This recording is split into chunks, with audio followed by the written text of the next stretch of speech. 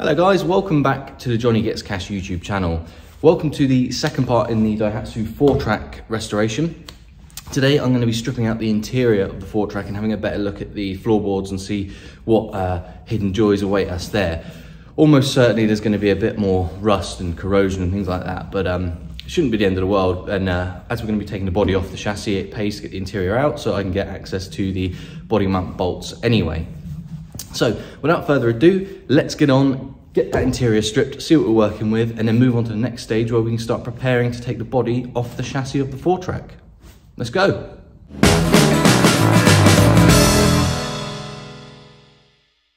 Before we begin, I'd like to take a moment to thank today's sponsor, TopDon Jump Starters.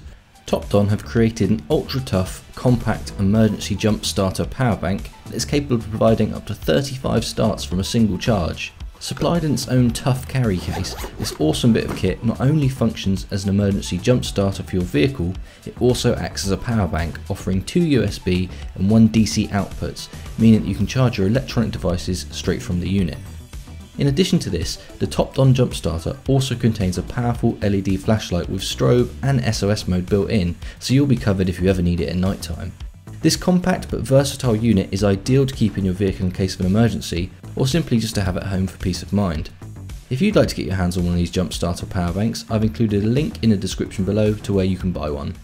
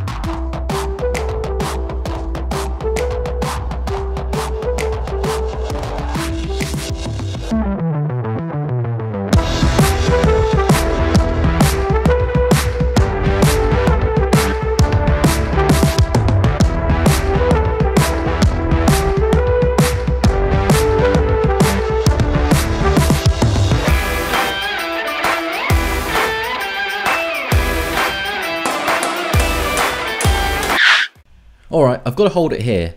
After my last video, I had a few comments suggesting that I chuck on a set of big tyres and take the back off this Fourtrak to make it into a pickup truck. Well, funnily enough, and as you can see here, I already have a Fourtrak just like that.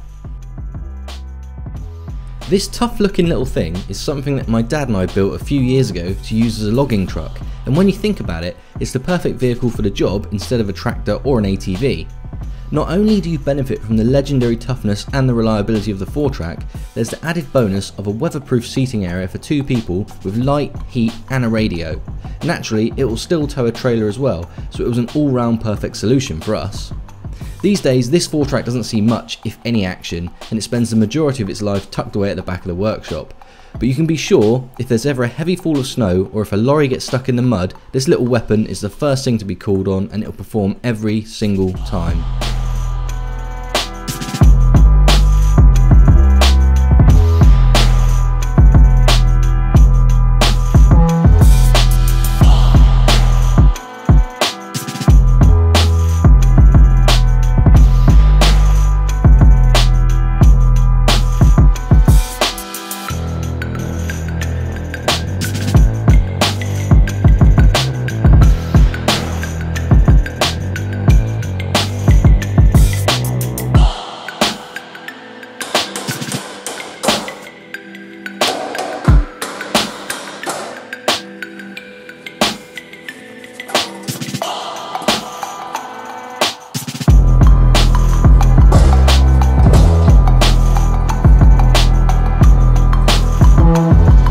Another job that I did off camera was to remove all redundant or aftermarket wiring from the Fourtrak, including an old alarm system. In case you ever wondered just how much extra stuff ends up getting tagged onto a truck over the course of its life, just check out this bundle. This is all redundant.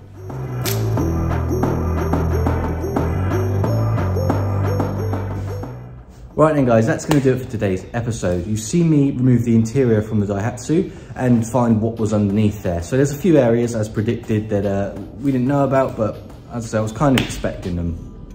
Nothing's too much of a problem.